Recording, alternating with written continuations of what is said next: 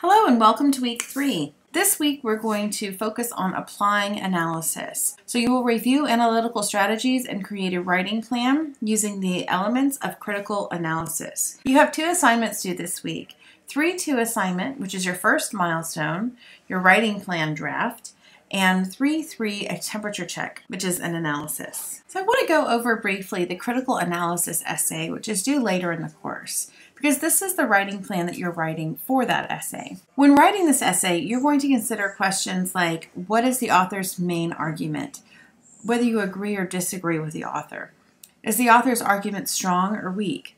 And can you find evidence from the text to support your opinion? Each one of these tabs will give you the opportunity to learn about some general tips that help create a strong critical analysis essay. And again, your links to your essays that you'll be writing about are here. Your first assignment that will be graded is your milestone 1, which is your writing plan draft. This is something that I'm going to grade, so I want to make sure to go into some detail on this since it is a large assignment. This assignment will relate to author's claim, key points, audience, your goal, evidence, feedback, and revision.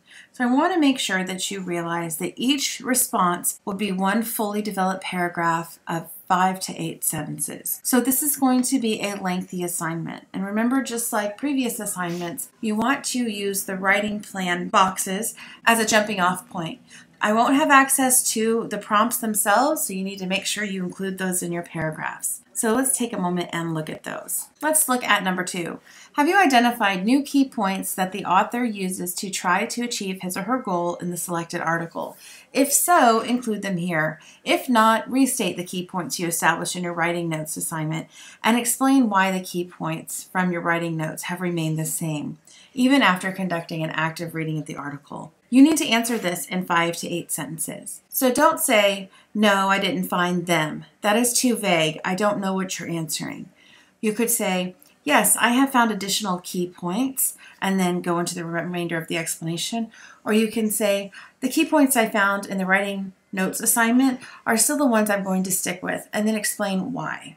5 to 8 sentences, and you have a total of 7 boxes. So that's 7 5 to 8 sentence paragraphs. So we're looking at something that's going to be over 2 to 4 pages long. Let's take a moment to look at that rubric for this assignment. I'm going to go down here to the boxes. So you will be looking at the author's claim, the key points, the audience, your goal, the evidence, revision strategy, feedback, and the articulation of response. So each one of these is fairly heavily weighted. Finding evidence is worth 32 points. So you're going to want to make sure that you spend some quality time on that one, because if you do not do well on that assignment, it's not going to go well for the rest of the assignment. And the articulation of response. Submission has no major errors related to grammar, spelling, syntax, or organization. So make sure that you are proofreading and running a spell check.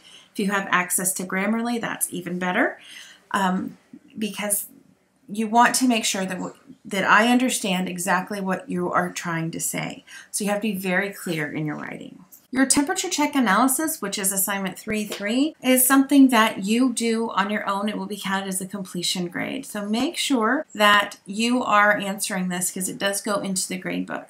Please let me know if you have any questions. Otherwise, I'll talk to you later. Bye.